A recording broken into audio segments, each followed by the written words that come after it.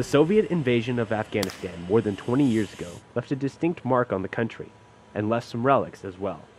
The remains of tanks still sit around the country, like this one in the village of Durrani in Parwan province. Soldiers with the 832nd Engineer Company are here to cut up the remnants and clear it out of the town. This isn't just a cleanup project. The village will sell the pieces as scrap metal to local traders, generating money they can use for future projects. Specialist Jared Watson, a combat engineer with the 832nd, says projects like these show the Afghan people that America is on their side. The war at this point is all relationships, and can we make the people self-sufficient and confident enough that, we can eventually get out of here one day. But stuff like this is helping them out in the short term, kind of get on their feet, establish enough trust in us that they'll be willing to help later on.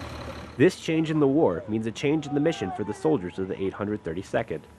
The combat engineers spent most of their last deployment clearing routes of explosive devices.